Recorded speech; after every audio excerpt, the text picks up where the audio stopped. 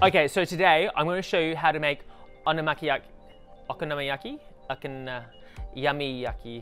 okonomiyaki. And so what you're going to need is a mixing bowl. And listen, this is a recipe that has no rules, okay? Some people call it the Japanese pancake, some call it the Japanese pizza, so you've got options, there's flexibility. So what you need is some plain flour. I'm gonna add that into my mixing bowl, okay? I've got just a bit over a cup, but we'll see how it all goes, depending if I might need to add some more. Now, I'm gonna use 3 eggs, okay? 3 whole eggs in like so. Oh, I got some shell. If you ever get some shell in your bowl, use these to scoop it out, rookie. Okay, so now that I've got my eggs in, what I'm gonna do is I've got about 1.5 cups of chopped cabbage. So I've shredded it and then just made it a little bit thinner because you don't want it too thick, all right? Now, I don't know what we're calling them today, but I'm gonna call these spring onions today, but you may know them as shallots. So we're going to really thinly slice them and then add it in like so. Now what I'm going to do is, using my spoon, is going to just start mixing it all in. Now because this is Asian-ish, I would use dashi. Now I don't have dashi and I can't get it from my local supermarket, so I'm using chicken stock instead. So you just want to add roughly about 1/2 cup of chicken stock, and just for a bit more saltiness, I'm going to add some soy sauce, and I'm looking at about a tablespoon. All right, great. This is at a great batter consistency. So I've got a non-stick fry pan, but I'm going to add about 1/4 cup of vegetable oil. Now you can use any oil that you like, as long as it doesn't have too much flavor. Now just make sure when you're cooking this that the oil isn't too hot, because you don't want to cook it too much on the outside and then it's all battery and in the middle, okay? So add a heaped spoon of it into the center. Okay, so it's like a little light fry. And we're trying to make the best that you can of a circle. Okay, now resist the temptation, but do not squish it down in the pan. You want it nice, light, and fluffy. Now, what I've got here is some whole raw prawns, okay, that have been deveined and shelled. Now I'm just gonna place it, while it's still cooking, into the batter, all right? Now you can use any protein and you could add it into the mix if you like.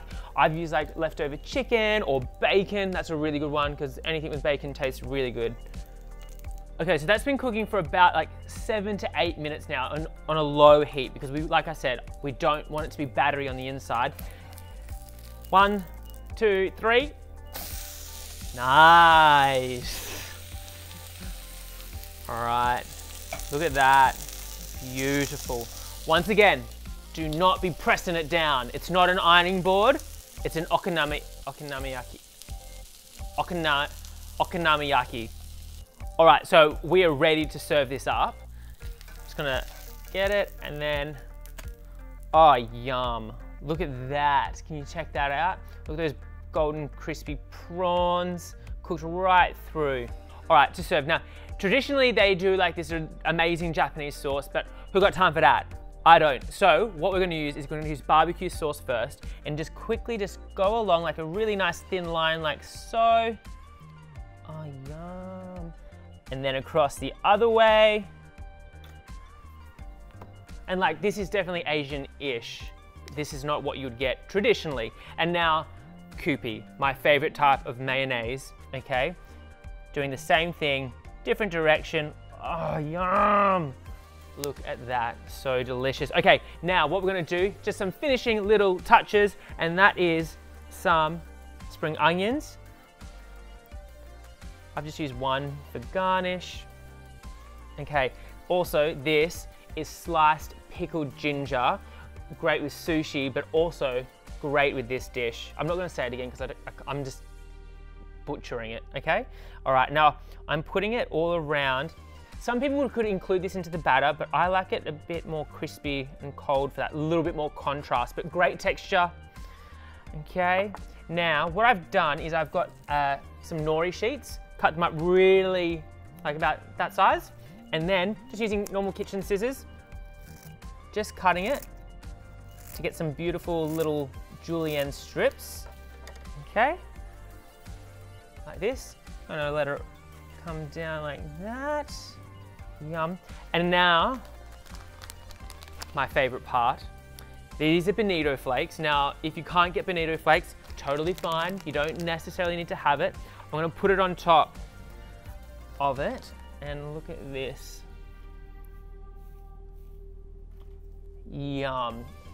Look, it's moving. Can you see that? Look, it's moving. It's alive. Don't worry, the fish is definitely dead. It's not, yeah, it's dead.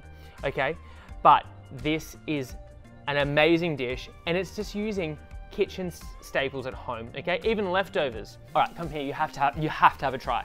Give it a go. Is it yum? Mm-hmm. Good. Enjoy.